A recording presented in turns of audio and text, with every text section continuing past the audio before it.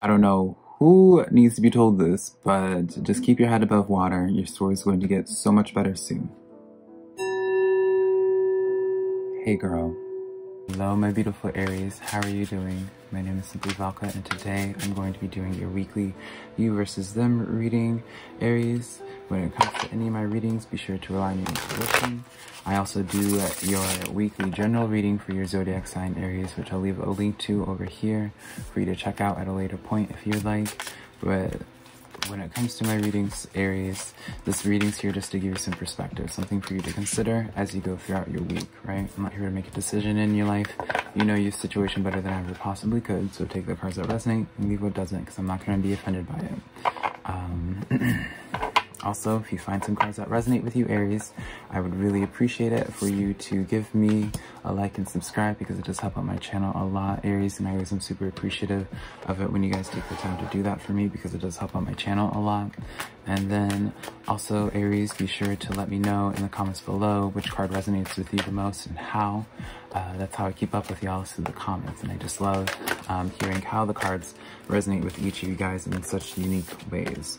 Now, excuse me one moment, Aries, I had a couple cards fall. I guess there's just one card. One card that fell is the Chariot, but I don't feel drawn to have that. I don't feel like it associates with your reading.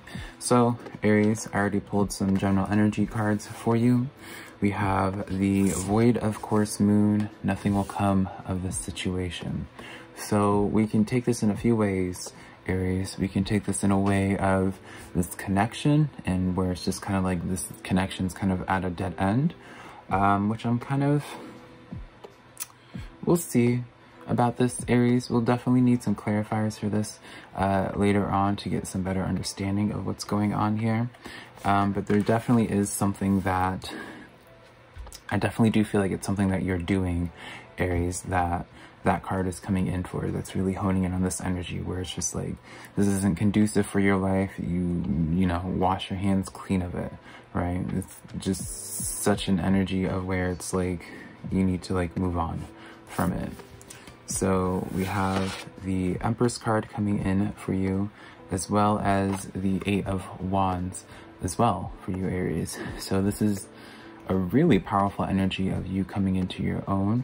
This is someone who's starting to feel a lot more confident in what it is that they're doing and trying to accomplish in their life. This is someone that's getting a much better sense of themselves, of what it is that they are about, you know, definitely are in this place of growing and learning, Aries. And definitely, yeah, it's just this sense of you are realizing your potential. You are realizing how good you are, how beautiful you are, Aries. It's almost like you're finally healing past like karmic wounds, right? You're healing like stuff, past traumas that you had, perhaps with past with past connections, perhaps, Aries, and you're just really in this place of growth. So I'm really interested to see how that Void of Course Moon correlates with your reading, because I see this as like, for the Empress card coming in with that Eight of Wands, I really do see this as a sense of you feeling extremely empowered, Aries. So what is not for this situation? What is like, like, I'm just curious of what is not, what isn't going to come from this situation, I guess, right? What's up with that? So I'm going to be pulling a card for you, Aries, a card for them, and a card for the energy between y'all two. And so I'm looking at this energy, Aries, and I can kind of get the sense of what is actually that card is for. So let me explain. We have on your side, Aries, the High Priestess. You're tapped into your intuition. You're in this place of listening to yourself now, listening to your gut instinct, connecting to your spirit guides, archangels, if you do any sort of practice like that, Aries.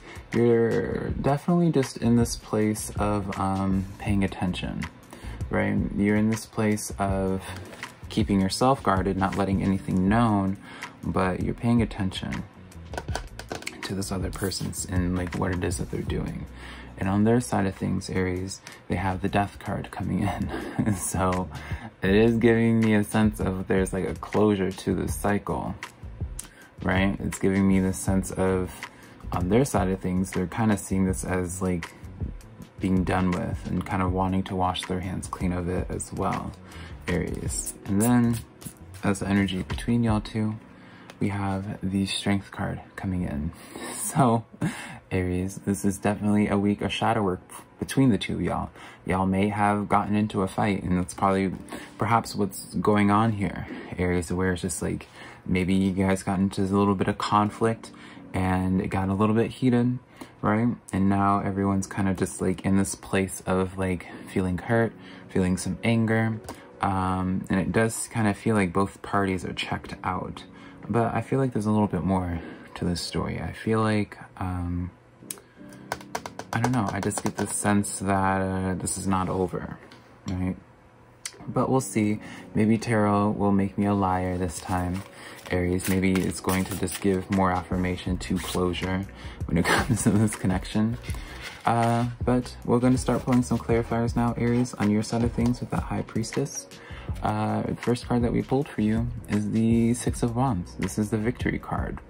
This makes sense though. I get this feeling, Aries, that especially with this Empress card and that Eight of Wands that we were talking about in your general spread or in your general energies, Aries, I'm getting this sense that the Six of Wands is probably what's causing you to just feel good about yourself.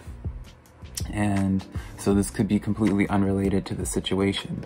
It's almost like, Aries, I'm seeing somebody finally just start developing a level of self-esteem rather than being in this place being haunted by insecurities. You're finally just experiencing some good, right? And I enjoy that. I celebrate you for that, right? Especially when you have that with the Empress card and Eight of Wands, honey. Ah, so beautiful. So let's see. We have the Seven of Pentacles. So you're thinking long-term, you're putting in the effort. You're putting in the effort, and I get the sense that you're just putting in the effort to yourself and those that follow or those that can keep up, then what have you, right? You're in this place of wanting to just tend to your crops, right? And anything that's not conducive to that, Aries, you're kind of just like, sayonara. You're kind of, again, in this place of being guarded, in this place of kind of being checked out from this connection because it's just like, for whatever your reasoning is, right? I'm not really getting much of a reference on it so far. I'm just getting more of an idea of just like where your headspace is at and where your life is going. Which, again, not bad cards at all, but it still just is leaving me curious as to what happened in this connection that has it in such a finality sense. Now, the Chariot is following you, right? Because that was the card I think I even said was from the other deck that fell. The Chariot card was following you. So maybe I guess that card was for you before, Aries. But when you have this Chariot card, you're just on the path. You're just on your path. You're on your path, whether that's towards enlightenment, whether that's just towards... I just see this as like forward just growth. You're almost just catching your groove, Aries. And I don't know. It just almost... I just am getting this sense, Aries, just like the more confidence you build, the less interested that you are in this connection. But we have the Queen of Cups. Yeah, I just feel like your cups are being completely filled at this time, Aries. I don't feel like it's associated with this person whatsoever. I kind of feel like it's through you having the successes and just having that Six of Wands moment with the Empress and that Eight of Wands. Is through your self-discovery that you are not necessarily cutting people out, but you're just in this place of, you know, your standards are being raised. You know, you are accepting less behaviors that just aren't in alignment with you in your life, because you're just, all you're thinking about, all you are worried about, Aries, is just forward movement, forward growth. So let's start pulling some clarifiers for them now, Aries, on their side with that Death card, right? Let's see, the first clarifier that comes in, the Devil card. Let's see here. We can take this in a couple ways, but I think I need another clarifier. Three of Pentacles. Oh. So, Aries, if there was something that happened between the two of you guys, I see this as where they're kind of seeing where they messed up. I'm seeing this as where it's just like they're realizing that they want to get back to working with you, collaborating with you, Aries, because they see you in a high light. They probably see you in your growth, doing your hustle, doing your thing. And it's because of that, you, like, they're just in this place of being like, like they probably feel like they probably feel like a little bit of a jerk for whatever they did, honestly. When they have the Devil card coming in like that, for them, they are very self-admittedly, like, acknowledging, like, where they, did wrong, or where they, didn't do enough, perhaps, or didn't try hard enough, or didn't even try at all, right? You have the Six of Cups. So this is definitely someone who is thinking from the past and being like, dang, I shouldn't have done that. I shouldn't have said that. I shouldn't have, what have you. Like, insert shouldn't have with whatever. The Six of Cups is letting me know of this person really, they're not done with this connection, I feel. Especially with the Six of Cups coming in. I really do see this as somebody that, is just taking account for, like, how good of a person you are, Aries, and they see your growth, and they're just like, I don't want to say they want some of that, right? Because that sounds like abusive, like them using you. I see this person as just like being aware of, like, where they were part of the problem, right? I only say part of the problem as well, Aries, just because it's like, I don't want to just, like, put all the fault on them, right? Maybe if there was a situation, maybe, it could have been from both ways, right? I try to stay as neutral as possible with my readings, but again, if they were then completely wrong, then of course, Aries. Final card for them, the Moon card coming in. Yeah, I feel like they're going to come in out of nowhere. I feel like they're probably sitting this thing through. Probably they kind of realize that right now, they probably are aware of the lack of contact, because I don't feel like there's much contact going on between you two, if any. I really don't feel like there's really any Aries between y'all two, and I feel like they're just gonna sit with that for a little bit, reflect a little bit, and then from there, at some point, they're going to just approach you with, like, I mean, with an offer or something. I mean, I guess you could say with an offer at that Three of Pentacles, because Three of Pentacles does talk about, it's like the representation of, like, contracts and stuff like that, right? So the clarification, we're pulling clarifiers for that Strength card. I always call that the shadow work card, Aries. The first clarifier that we pulled for you was the Page of Wands. So there is, like, a sense of new energy here. Now, I don't know if it's because you're just welcoming in new energy. Like, this could just be in a sense of where, like, you know, the optimistic side of me, Aries, wants to be like, oh, this is just like, you guys are going to start fresh. You guys are going to take this for one more spin to see if it works. But I don't know. Let's see. Two of Pentacles. So a choice is going to be made. I do feel like, or choice rather, it needs to be made. And I do feel like whenever they do approach you, Aries, you're going to kind of just, like, go back and forth. You're going to probably overthink this, right? And when I see this Two of Pentacles, this is definitely someone who's overthinking, or perhaps just because they're so distracted with so many other things in their life right now, because the Two of Pentacles does represent chaos going on in the background. You don't know how to handle this, right? You probably just don't know what to do with this situation. And I'm getting, like, Aries, for a lot of you guys, it's like the last thing you want to deal with is, like, whatever it is that they're coming through with that Moon card, Aries. Ten of Wands, yeah. It weighs heavy. Like, this is gonna weigh heavy on you. This is one of those things, Aries, I don't feel like you can ignore. This is one of those things that I don't think you can kind of just wait it out, because I feel like the more that you wait it out, the more prevalent that this Ten of Wands becomes, right? And I don't know, Aries, I just get this sense of where it's just like, it's interesting. It's interesting because it's just like, for this to even be, like, a consideration, Aries, I don't, like, even though it seems like you're kind of checked out from the situation, there's still like, you still have like a soft spot perhaps when it comes to this person, because if you didn't, then this situation wouldn't be weighing so heavy on you. If you didn't, then you wouldn't be considering the option. If you just hated their guts and you didn't like them, then there wouldn't be that Two of Pentacles thing where you're weighing things out and where it's stressing you out, because you would just be indifferent to the situation and be like, bye. Like, you know, just, I don't want to say tossing them to the side, but just more so like, I don't know. I feel like there is definitely something there for you still.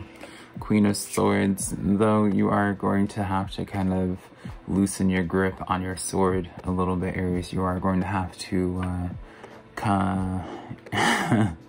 I do see this as you being a little bit more critical, a little bit more defensive when it comes to handling this person, Aries. Which, again, I'm not going to tell you what to do when it comes to this connection. It is just an observation that I'm making when I see these cards. And so I just don't see that this Queen of Swords playing, I'm going to be honest, I don't see this Queen of Swords playing a very positive role when it comes to this connection. I see this as kind of probably being a little bit of a hindrance, right? Now, it's not all necessarily bad, right? Because the Queen of Swords has that self-confidence, right? And it makes sense for you to have that self-confidence with everything good going on in your life. But there is a time to put that sword down, Aries. There is that time to, you know, hold yourself accountable too, right? That's the thing. I always like to hold every party member accountable, because the moment that you're villainizing just the other person, putting it all on them, that's a problem. Like, you end up getting a God complex because of that, Aries, because then you just view it as where you're not doing any wrong, which, again, is not the worst thing when it comes, especially if you are done with that person, Aries, but it can kind of carry over, right? I've seen it time and time again with people where they will just convince themselves that everyone else is the problem, everyone else is a narcissist and a psychopath and what have you, even though like studies show it's such a small percentage of people that are narcissistic and psychopathic and all that, right? But if you never hold yourself accountable and you just only focus on what the other party is doing or not doing and what is wrong with them, then I don't know, it can create a toxic environment for yourself, and I feel like it just wouldn't do a justice to your energy. But yeah, Aries, I'm going to pull a moon card to close out this reading for the energy between y'all two. What can we get in regards to this connection, in the future of this connection? How is it going to pan out for y'all? It's time to heal, to release negativity. Full moon in Scorpio. I mean, what was that? What have I been hinting at this entire time, Aries? This is definitely, the spirit's kind of honing in on this as well. There's definitely this push of, I'm probably getting that's what it is, where it's just like the negative feelings that you harbor towards this connection is nothing's going to come of the situation if you choose to do that. Aries, no growth is going to happen. It's just going to forever be at a stalemate. But yeah, Aries, that's the reading that I have for you. If you enjoyed this reading, be sure to let me know in the comments below. Be sure to give this video a like and subscribe, and then be sure to share my videos with a friend if you think they might be into my messages. Until next time though, Aries, I love you so much. Bye.